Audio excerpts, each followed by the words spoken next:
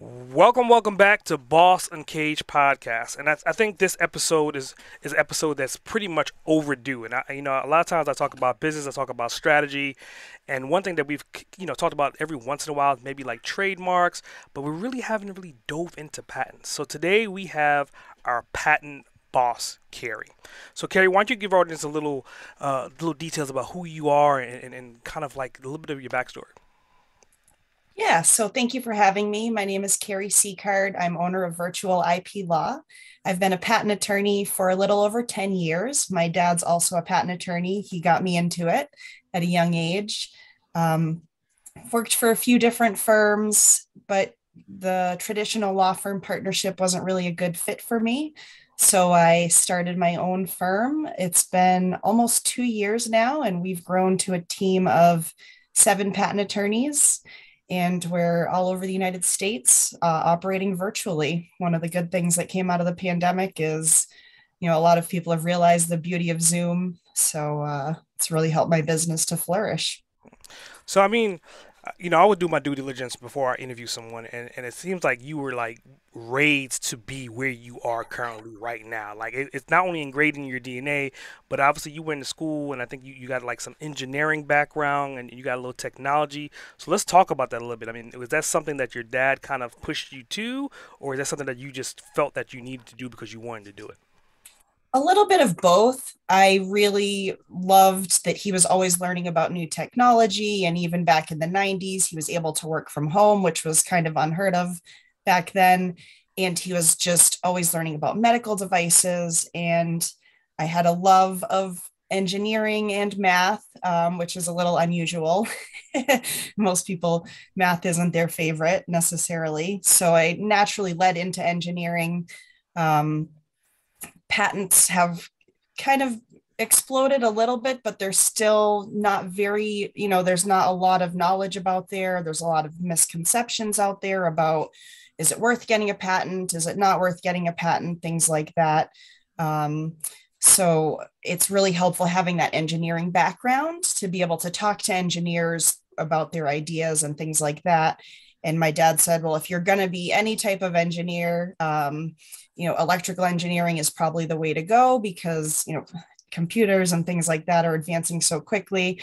It's hard to believe it's been almost 20 years since I got my engineering degree. So it's been a little time, but things are just advancing so quickly. It's great having that foundation of engineer transitions well for patents. Wow, wow. So So let's yeah. back it up a little bit, and for the listener, right? So they probably heard the word copyright, they probably heard the word trademark, they probably heard the word patent, and the reality is that there's similarities, there's some overlap, but could you kind of define the differences between these three and when they should be applied?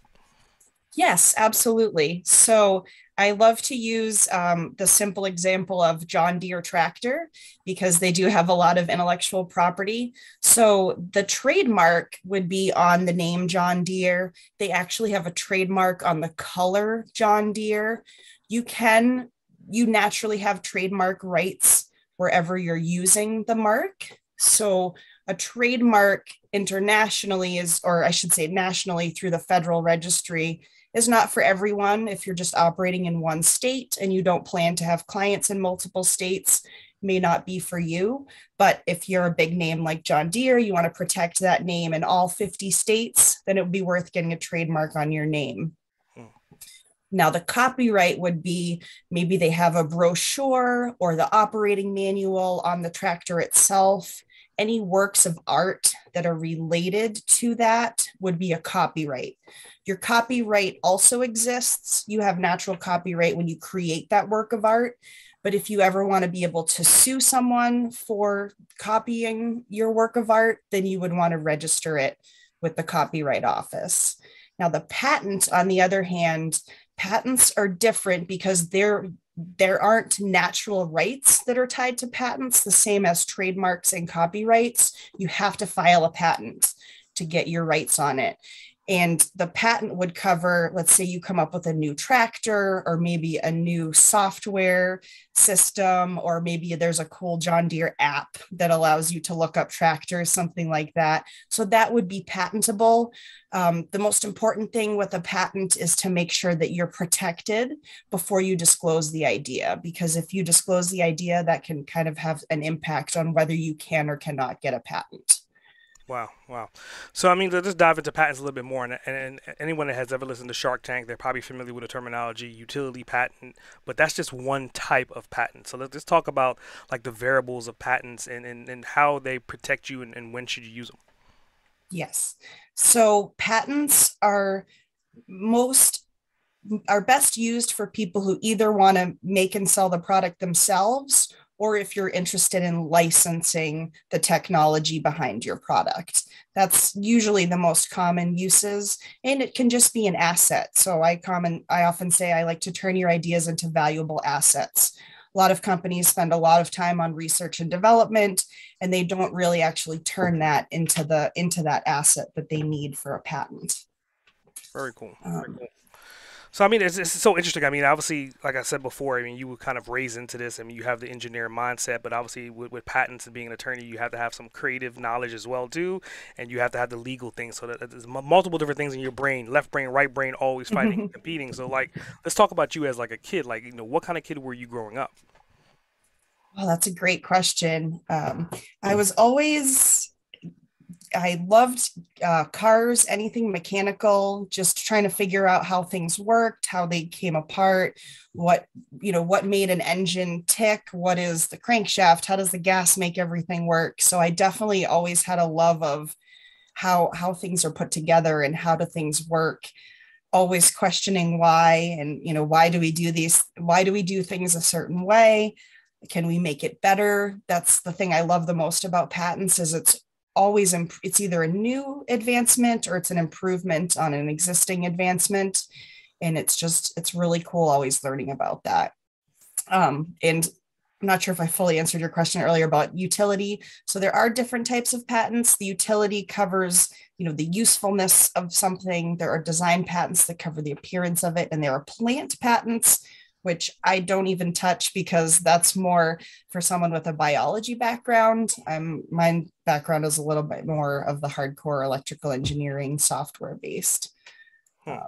Those are very specialized. So I think it's very interesting. I mean, like, so when would you make like a referral or a recommendation for someone to get a patent? Are you talking about if somebody's creating a new app, or are they taking, like you said, maybe a tractor and they're re-engineering it? Maybe they're changing it from gas to hydro or something new. Is that a good time to get a patent? yes, and timing wise, you want to make sure you have that protection in place before you disclose it. That's the biggest thing.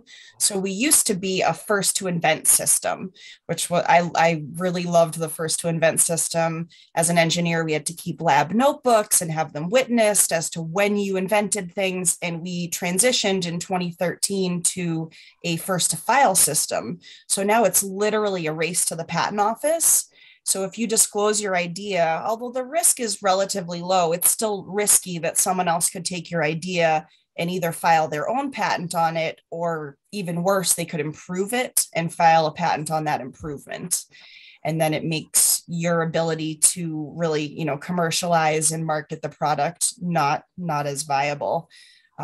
Sometimes there's just a lot of value in being patent pending. And that's why, you brought up Shark Tank.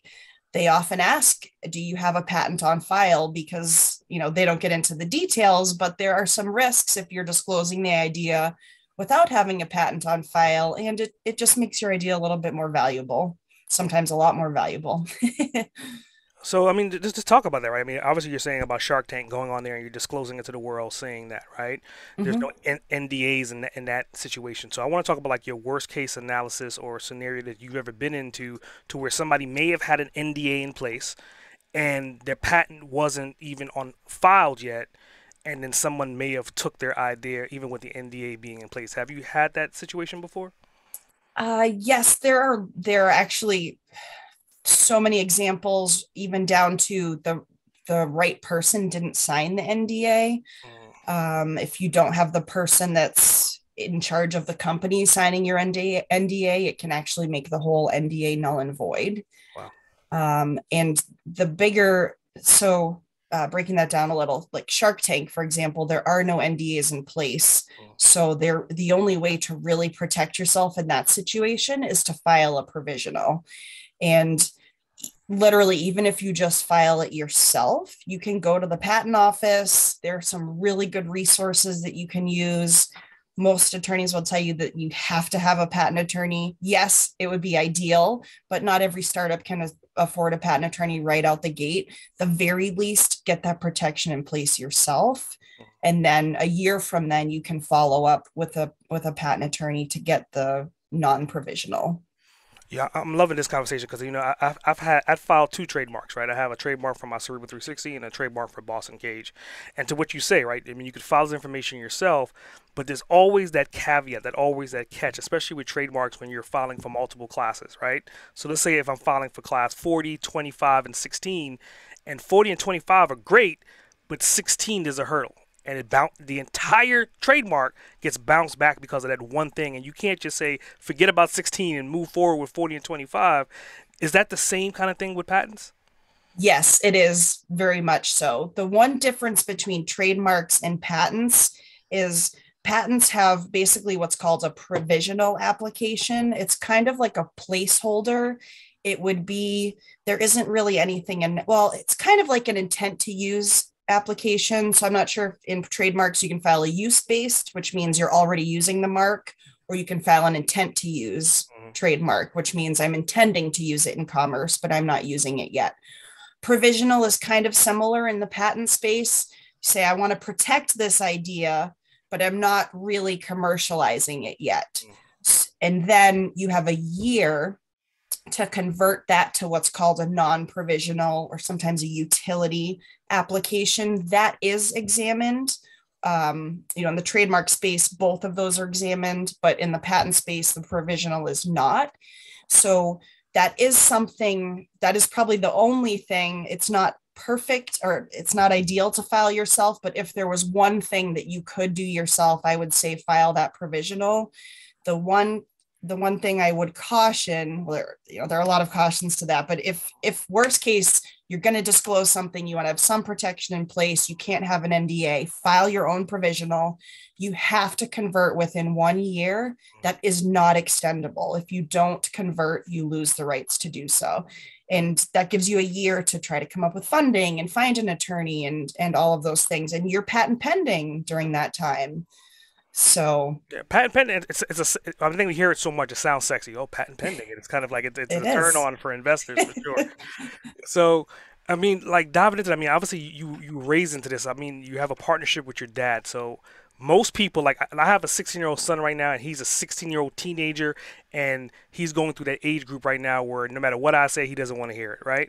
So I'm sure you went through that with your dad as well. So when did that conversion happen to where you're on the same level with your dad, you guys are seeing somewhat eye to eye, and you decide to partner with him? Yeah, I think right from the get-go, I kind of had to separate dad from Dave at work and just kind of keep that separation of, okay, it's not dad telling me what to do, it's Dave giving me work advice. But we've always kind of worked together in some capacity, but never to the extent that we are working together now. Just different opportunities we've had or not had to work together. And when this opportunity came up to start this firm together, it was just the perfect timing. And he has given me such good advice and been just an amazing mentor over my career. I've been very fortunate to have his guidance. So very cool, very cool. So being that your dad's been in the game so long, I would think that he has a lot of systems and a lot of detail-oriented things that are already in place. So, like, what does your onboarding process look like when someone comes to you and they're throwing up saying they have all these ideas and here's my schematics and my drawings and I have this wire board and all this craziness, and you're like, wait a minute, what's the next step? Yeah, so I always start with an initial consultation for no charge, minimum of 15 minutes. It usually runs to at least 30 minutes just to get the lay of the land to start. Have you had any public disclosures? What are your plans for this patent? Are you going to be making this a product? Are you going to be licensing it? If your attorney should be asking you those types of questions before they're just diving in, because if you're I often ask, is it going to be an offensive strategy, right? Are you going to be going after people that are copying you? Do you want to have a lot of patents in place to be able to do that? Or is it more of a defensive strategy where you just don't want anyone else to copy you? And, maybe you'll send a couple of cease and desist letters, but you're really not going to be actively going after people. And that really that makes a big difference in what your patent application is going to look like.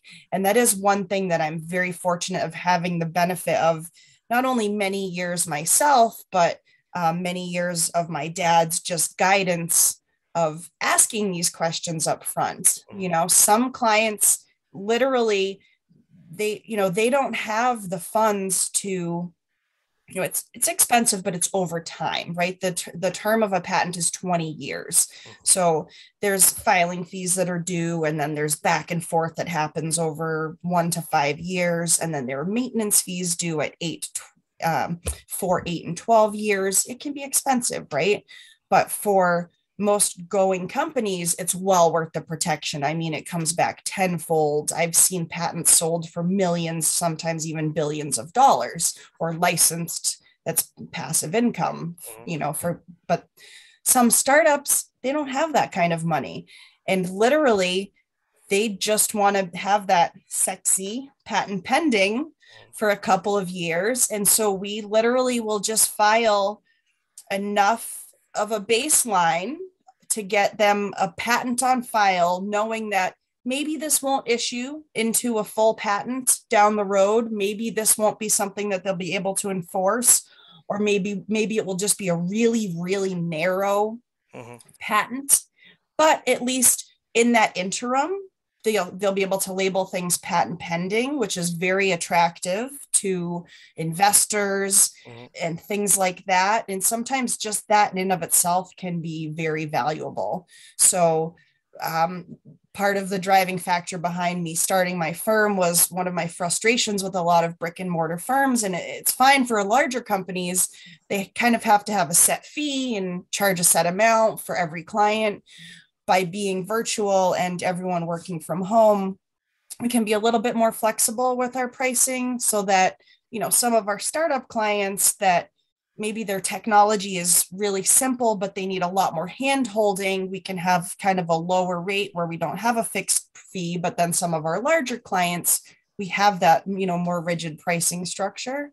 And it's so nice having that flexibility of working with the smaller clients, so they don't have to, they can have affordable services, and not everyone needs a Cadillac patent. Some people just need a scooter patent, if you will. Yeah, and I think one of the key words that you reuse over and over again since we've been talking, and I think I want the listener to really hone in on this word, is examine, right? And it's one of those words that you think from a doctor standpoint they're going to examine you, but in reality, I mean, that's what you're doing with these particular patents or with these trademarks, and comes to fruition. The other thing that you brought up was being offensive versus defensive. And I think most people don't realize, like, an offensive tactic is essentially a tactic that you can monetize, right? And I've known people that have went in, they have figured out gaming systems, they've created the game, filed for the patent, and they only did that just so they could sue other companies. And they sue companies enough to where they're millionaires because they're constantly keep suing people. And again, going back to your offensive tactic. But, it's the first time I'm actually hearing a lawyer actually say it. Yes. It's a real thing, and it's I would say, like, industry wise, as far as patents go, like percentages, how many people are more on the offensive versus defensive? I'm not sure about that. It really comes down to the client specific desires. I've worked with some clients that's their strategy. They want to have a lot of patents, whether they are or are not actually practicing the invention behind it, and they just want to be able to enforce it. I have some clients that sort of from the same standpoint want to use it as a passive form of income through licensing instead. It's actually pretty well known that Amazon, they're not very litigious. They're probably not going to sue you. However, if you sue them, be prepared because there's a good chance they've got an arsenal of patents that you're probably infringing. And that's actually part of how they've grown so large, is because they turn around and just cross license. So that's another huge advantage to patents that a lot of people aren't aware of, is if you have your own patent. I like to use the analogy of a spider web. Build up your own spider web, because someone else has their own web of patents that you're probably going to get caught in.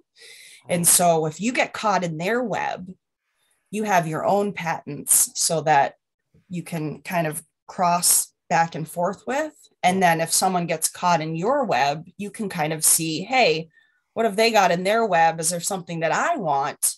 Can I use this as leverage? Maybe they have this really cool feature that I want in my device.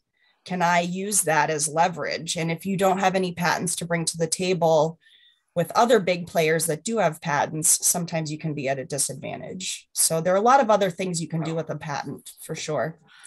I mean, pretty much what you just described to me is like Sun Tzu's art of war in patents. That's what it sounds like. It sounds like you taking advantage when you have to take advantage, and you're getting your stance when you need to get your stance, and when someone's weaker, you get the upper hand. And I mean, that's what you're describing. So it's crazy that that's the way the patent game essentially is behind the scenes, if you don't know. Yes, for sure. And we would have to schedule another session to even get started on the NFT blockchain and how that impacts all of this. I mean, It's it's a little interesting mind-boggling. that you brought that up. So, it's interesting because I mean, the NFT space essentially, right? I mean, obviously, someone could use the likeness of something, and it could be like in the background. It doesn't have to be in the forefront. So, like, how would that work as far as creating patents with those NFTs? Then We're not sure yet, and it's most of the applications haven't been examined yet, so we don't have a whole lot of feedback. They're kind of just out there waiting, but it's very interesting. I believe in 2020, something like only a few hundred blockchain related patents were filed. And I believe in 2021, it was in the thousands. So it's going to be very interesting. And like, how do you even claim that? I mean, a regular patent, you have, at the end, you have your claims. So you'd say, I have a chair with, a seat and a back and four legs. Claiming in blockchain, it's really interesting, and you need to have use. Do you have use when it's an art? I mean, it's really pretty interesting. well, I think the point that you made earlier about being first to patent, right? And then with trademarks too, it's always the use. When did you use it? It's a website. So I mean, having it on the blockchain, it's undisputable who used it first. Wouldn't that be correct in that situation? That's correct. And the interesting thing that's still being debated, but there are some case law coming down, is it use because it's not use in commerce, because it's not the physical commerce, it's kind of a digital version of that, if you would. But on the flip side, they're suing people who have the NFTs that are similar to federally registered trademarks. So if you can sue someone for using a mark that's similar, that must qualify for use in commerce. It's a really interesting debate going on right now. I'm trying to absorb all the info that I can. Yeah, it's crazy. It's crazy. So let's talk about like the expansion of your career, right? And I mean, we always hear about these overnight successes. Someone's hearing you, and I mean, you're spitting off so much jewels and nuggets right now of just information about trademarks and IP. Like, how long have you been on your journey to get to where you are currently?